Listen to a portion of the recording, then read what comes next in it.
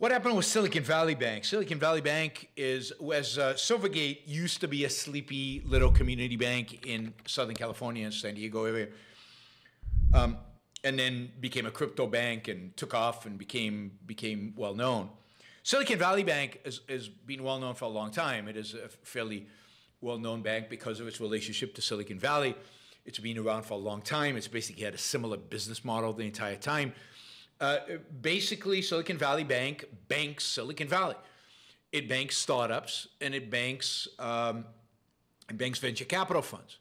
So venture capital funds put their money, they raise $1 billion fund, they'll put the money in Silvergate, and they're not looking for an interest on the deposits. The deposits don't bear an interest.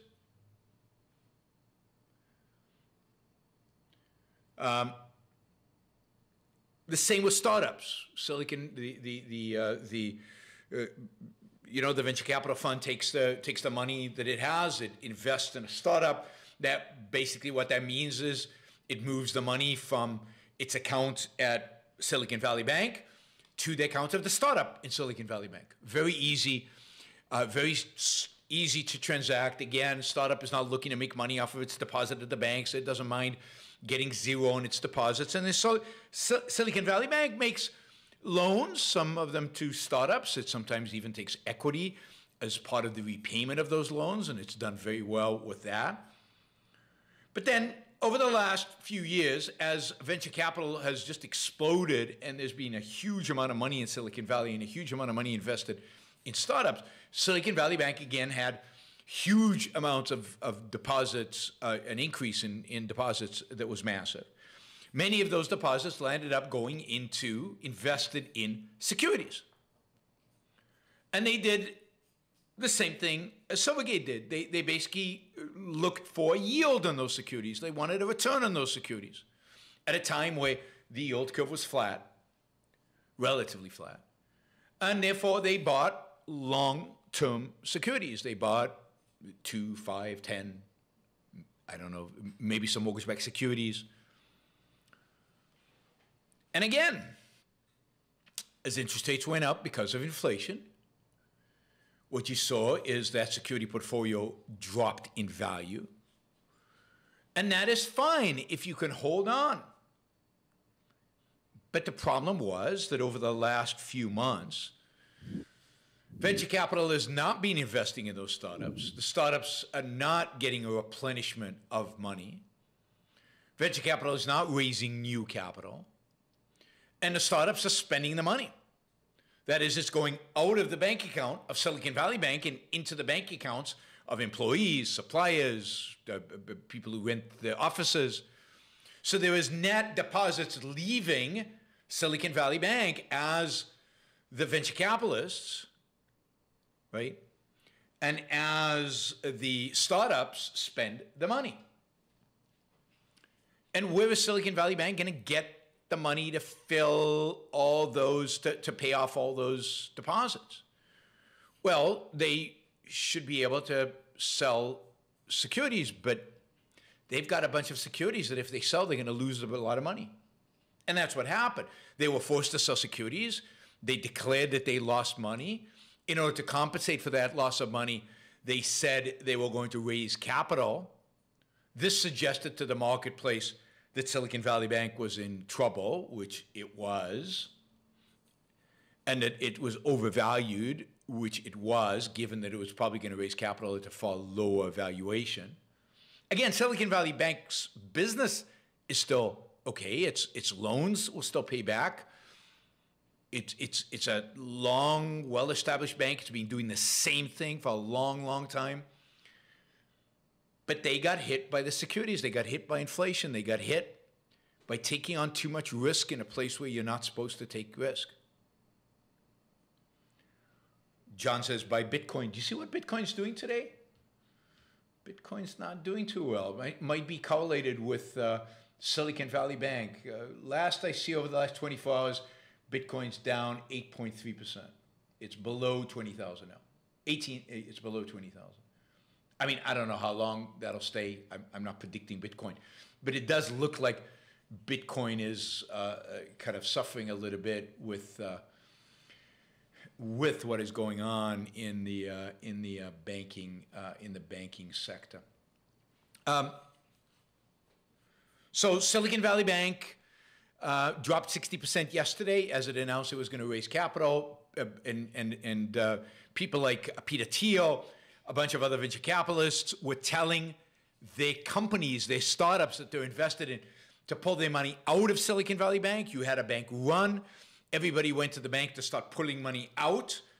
Silicon Valley Bank doesn't have the capital to sustain that unless it keeps selling securities at a loss. And it turned out this morning that they couldn't raise capital, that they went out into the market and tried to raise capital, and nobody would give them the capital. So they announced this morning, and this is why trading was halted, they announced this morning that they would seek a buyer, somebody to buy them out. Now, this is fascinating. Silicon Valley Bank is not a bank that anybody would have expected would sell. It's not a bank that it's obvious who is going to buy. It is a bank that that has a great business model. It's been a great bank for a long time, but it requires particular expertise. But what it turns out, I think, from Silvergate and from Silicon Valley is, and this has been true for a long time, and this is one of the great weaknesses of American banking, is you really need a diversified depositor base. You need depositors, from a wide array of industries, so that you don't get one of these, everybody's leaving crypto, so everybody pulls their money out of Silvergate. There's no new money in ventures, so everybody's moving money out of Silicon Valley. It's interesting to me that this happened at Silicon Valley Bank because they should know better. They did, this is a bank that has been through more than one, tech downturn. You'd think they would have learned from those what happens.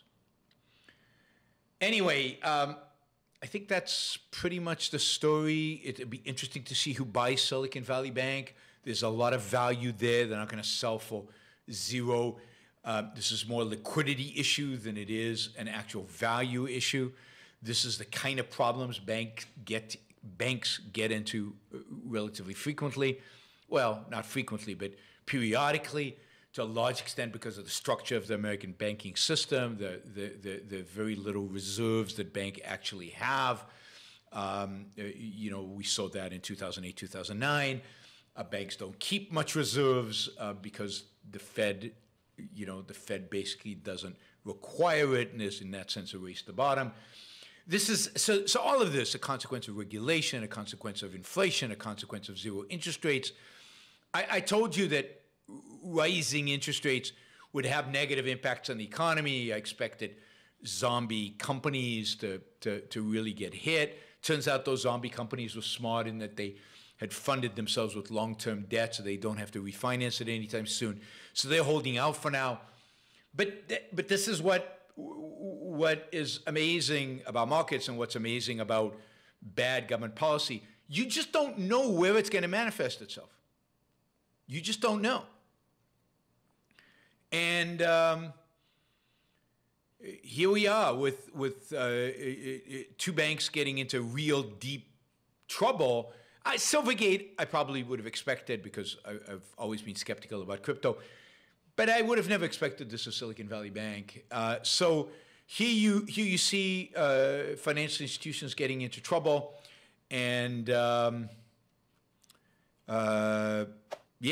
all because of unintended consequences of raising interest rates. And I'm sure the Fed is carefully watching the banking sector to see what happens. By the way, just so everybody knows, and it's clear, I should have said at the beginning, I do not hold a position in Silvergate. I do not hold a position long or short in Silicon Valley Bank. I guess I wish I had a short, but I hold no positions in either banks. Nothing that I've said so far should be construed as investment advice, purely educational. I don't think I said anything about investment. So all those caveats, hopefully you found that beneficial to understanding what's going on right now. Silicon Valley Bank will probably sell. It'll probably sell at a decent price. Shareholders will still lose a lot of money, but somebody's going to buy them because there's real value there. As I said, Silvergate is unwinding and is going away. All right. Thank you for listening or watching the Yaron Brook Show. If you'd like to support the show, we make it as easy as possible for you to trade with me. You get value from listening. You get value from watching.